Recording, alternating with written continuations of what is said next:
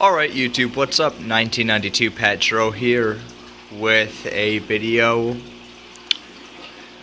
of my 350-gallon aquarium.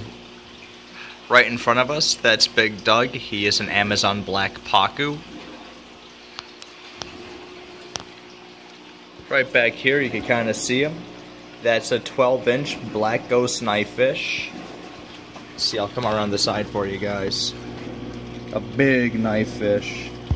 Right there is a 10-inch spotted royal plecostomus. Usually don't see him that big, it's pretty awesome.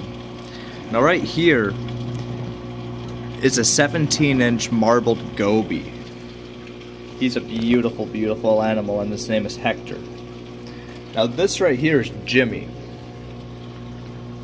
Jimmy is a common pleco I've had for probably close to 8 years now. He's a gigantic pleco.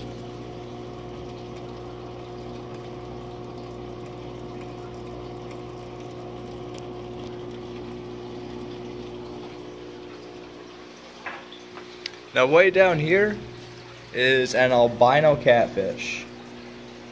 He's gigantic. He's got to be close to 17 inches himself.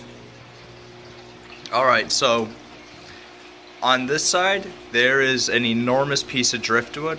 It is a piece of red cedar.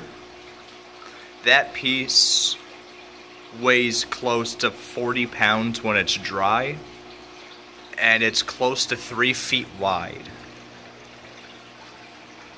And on this side, this is a piece that I've had for a long time now, and the catfish is now calling it home, which is pretty sweet.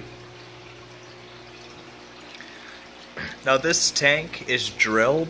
It does not have any canister filters, nothing like that. It has a 7-foot sump underneath it.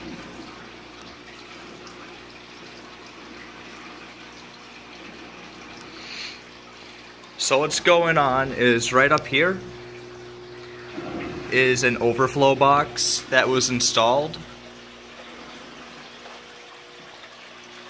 As you can see, it's flowing a ton of water.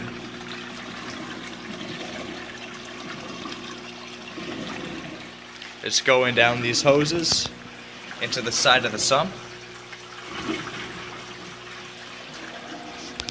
It goes through 2 drip trays into a refugium.